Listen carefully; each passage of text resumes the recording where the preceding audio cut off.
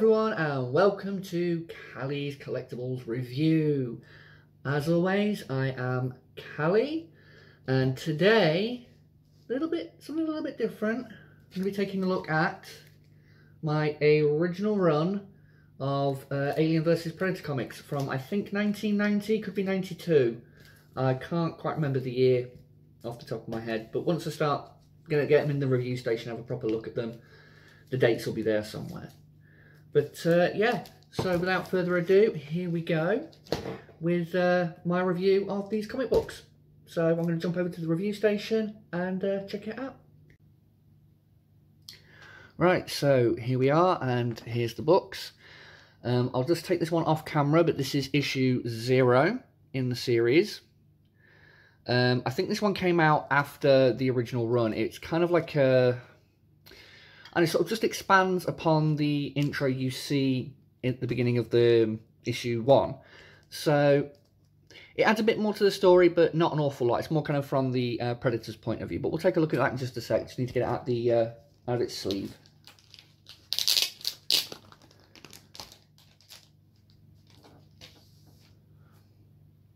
Alright, so I'll try and get a good angle.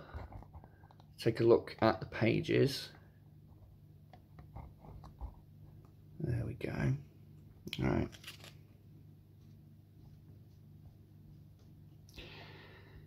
Yeah, July 1990 this came out. But there you go, some of the artwork. See if I bring the camera down a little bit. If we can get a better angle at this. There we go. Bit closer for you there. Move the camera back a bit. So there you go. Really need something to prop these up on, don't I? There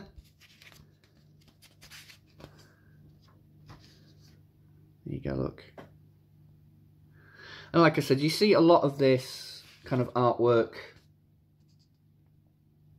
in the actual issue 1. But this is what I'm doing in black and white, which is quite interesting. I mean, look at that.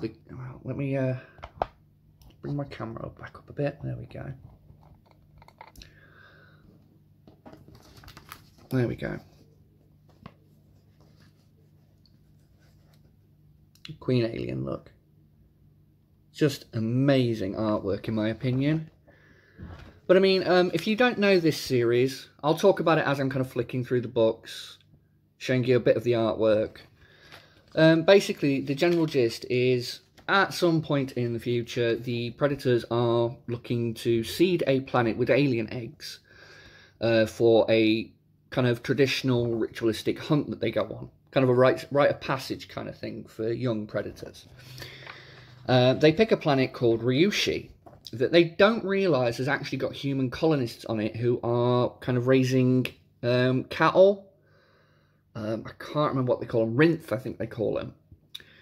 And yeah, because of that and because of some mishap with the alien queen, who manages to sneak a royal facehugger onto the dropship that's going to drop the eggs onto the planet, they end up with a queen on the planet.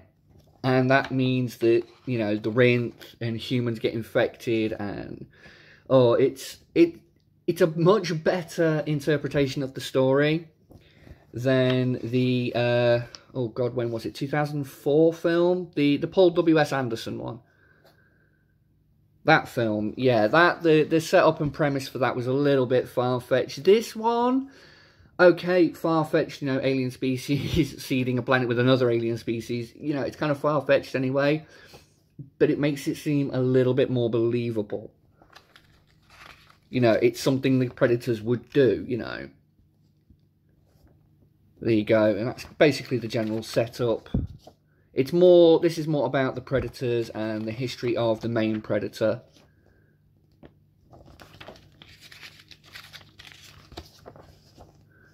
Hard Boiled by Frank Miller.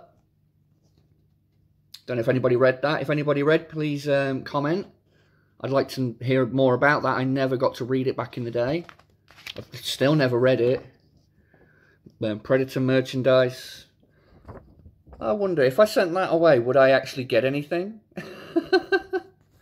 And again, lovely piece of artwork by Mike Mignola. So there you go. That's issue 0, as I said. I'll get through these as quick as I can.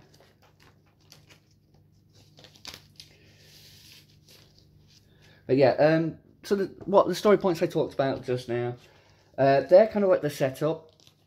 There's lots of kind of different characters that pop up throughout the story. The main kind of big breakout character for this series was a human by the name of Michiko Noguchi.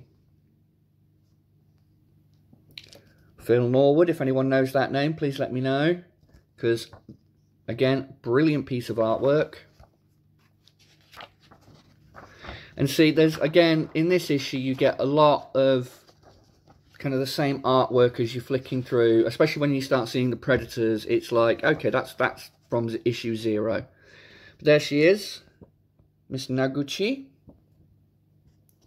As we're saying, becomes a human predator, essentially.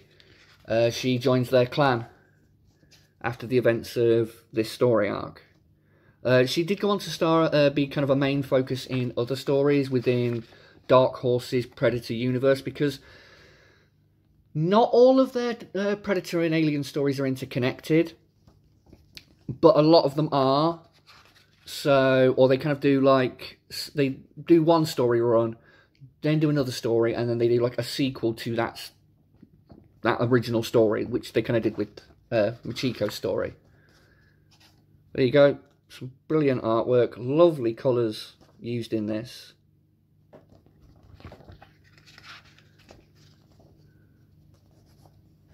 There you go.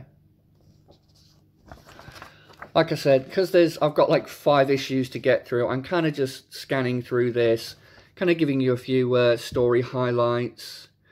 Oh yeah, this is how the Predators become involved with the humans. A guy accidentally crashes his ship, and well, yeah, it doesn't go well. Hold on, my camera is tilted ever so slightly for some bizarre reason. Straighten up, camera. You've got a job to do. You've got one job, camera. One job.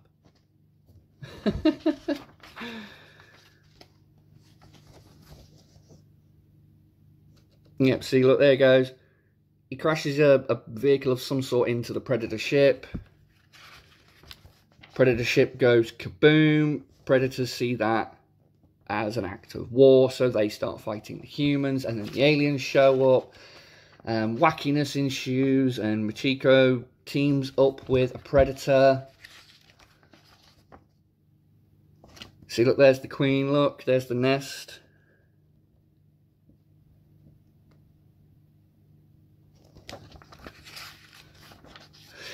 I love this issue. Unfortunately, they don't do this in the collected edition that you can buy.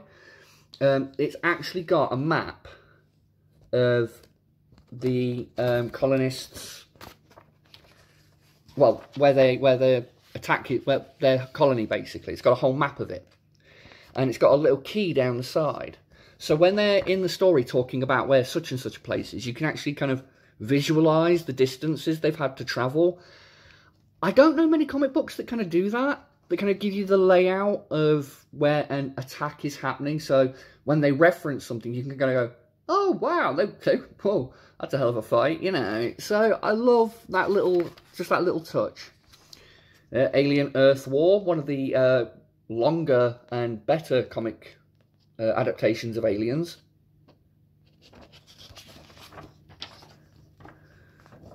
And Exquisite Corpse, never heard of that one myself. There you go, that's issue 1.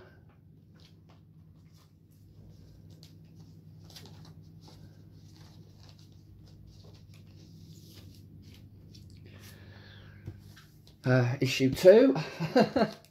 Like I said, I'm getting through this as quick as I can. I might actually just kind of flick through pages rapidly, just to get it done. There you go. So you kind of get the general gist. I'm trying to get most of it in frame. But there you go, look. You can see the general gist of what's going on. I mean, when this story first came out when I was a kid, I mean, 1990, I would have been, what, 7? Going on 8? And I remember, like, going into one of the local comic book shop, kind of stumbling across just a random lot of Aliens and Predator comics, and I found this, and it was just like, holy shit, this needs to happen, because I'd not long watched, I mean, shouldn't have been watching those films at that age, but I'd not long watched Predator 2, and the little tease in Predator 2 where they've got the skull up in the Predator ship, I was just like, oh, Alien vs. Predator, Alien vs. Predator, oh, that has to happen. And then, like, I seen the comic book and I was like, oh my god, oh my god, oh my god, it's becoming real, it's becoming real. But then I had to wait until, like, 2004, 2000 whatever, to, like, actually see it on screen. And as entertaining as the film could be, it was still not what I wanted. It was just like, oh man, there's 3 predators and 2 of them got killed in, like, 10 seconds flat. You know, it's just, holy shit. See, look, there you go. Predator coming to her rescue.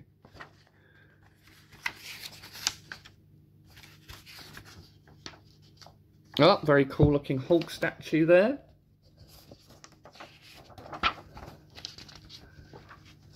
Frank Miller, Dave Gibbons. Give me liberty, an American dream.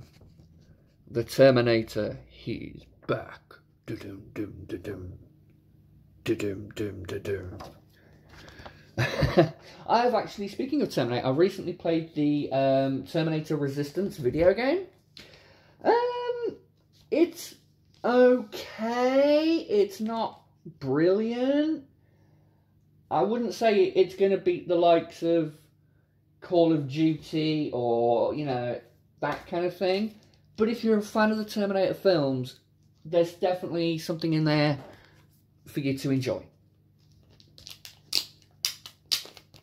Right, but back to Predator. Yeah, my love of Predator has, from the first time I saw the film, you know, because we kind of had this rule in my house with my parents, was that if my dad watched it and thought I could handle it, we'd watch it together. If my dad watched it and didn't think I could handle it, something like, okay, perfect example, Aliens. Yeah, I know I saw the second one before the first one. Because my dad didn't think I could take the chestburster scene. But, you know. But he watched something like The Fly and he was like, there's no way in hell you watching that. So I was like, okay, I have to wait for that one. But, you know, I'd watch things like Aliens and Predator and things like that. And, you know, as soon as I saw the first one, I just absolutely fell in love with the creature itself, the design, the look, the way it moved, the kind of the unanswered questions it left. It's like, you know, it was just, my thirst for knowledge was just hit. And I needed to find out more. So I tracked down comic books and, you know, films, video games, action figures, the old Kenner action figures from the 1990s. But, you know, so, but this story, it's very nuanced, very, like, all the stuff with Machiko and the Predator, like, them teaming up, because they don't understand each other's language, and the Predator can only really speak in kind of vocal mimicry. It's like, how do they work together? But you see that it just comes so naturally to her. And she has this, like, disconnect from humanity. From the very start of the story, she has this, like, complete and total disconnect from everyone. Apart from one guy, she's friends with one person. And then she ends up teaming up with this Predator, and she realises that she's got more in common with them than she does with humans. And that's kind of why she decides, in the end, to go with them. She waits for some of his people to show up and say, you know, this is what happened. He marked me. I'm one of your clan. You got to take me with you. And that's pretty much what happens. You know, no spoiler alerts or anything if you've not read it. But, you know, it's a, what, 30-year-old comic book? If you've not read it by now, well, what have you been doing with your life? I'm kidding. We all have different tastes. There's another issue with Give Me Liberty there. Whatever that is. Palladium books offer a megaverse of adventure. And dead face. Okay. Right, wow. On to the last issue. We're at 14 minutes already. I'll have to make my closing video a quick one. Oh, bugger. Right. Final issue. Just say the cover art on this one is one of my favourites. You know, it looks very 80s movie poster for an action film. There we go.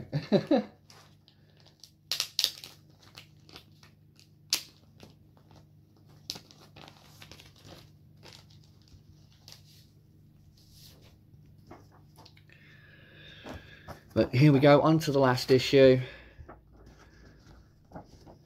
Yeah, they got the Rinth stampeding, climbing a tower with aliens attacking, the tower snaps. I mean, the artwork is just brilliant on this. I know I keep saying it, but it's one of my favourite aspects of comics. Is some of them, the storyline's brilliant, but the artwork's not so great. And then you get ones that are vice versa. The artwork is amazing, but there's just little to no kind of connective story.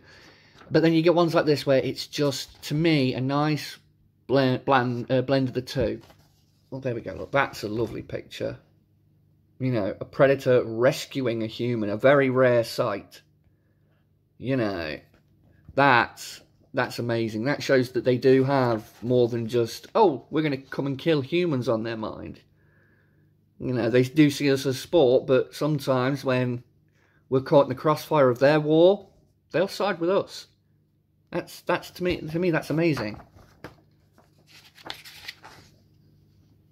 Here we go. Oh yeah, he's got a chest burster. See, the one thing I don't like there is the chest burster comes out already like black with the silver teeth, whereas, you know, Alien canon has shown us that these tend to be pink.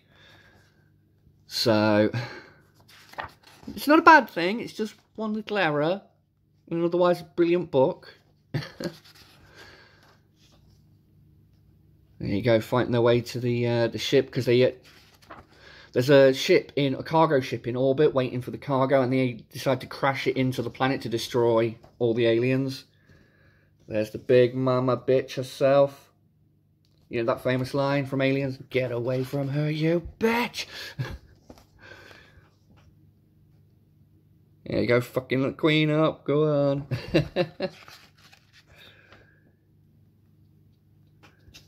But yeah, unfortunately, the Predator in this, I've actually got an action figure of this guy. I will do a review of him and the Machiko figure I've got at some point.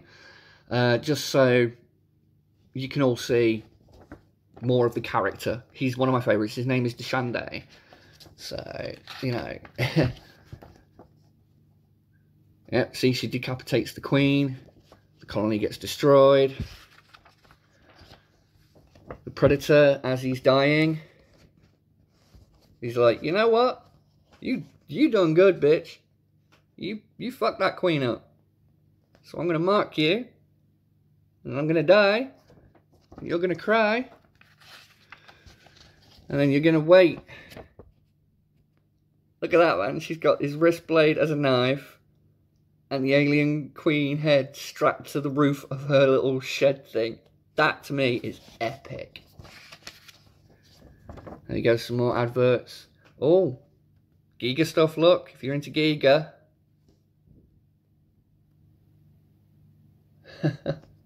God.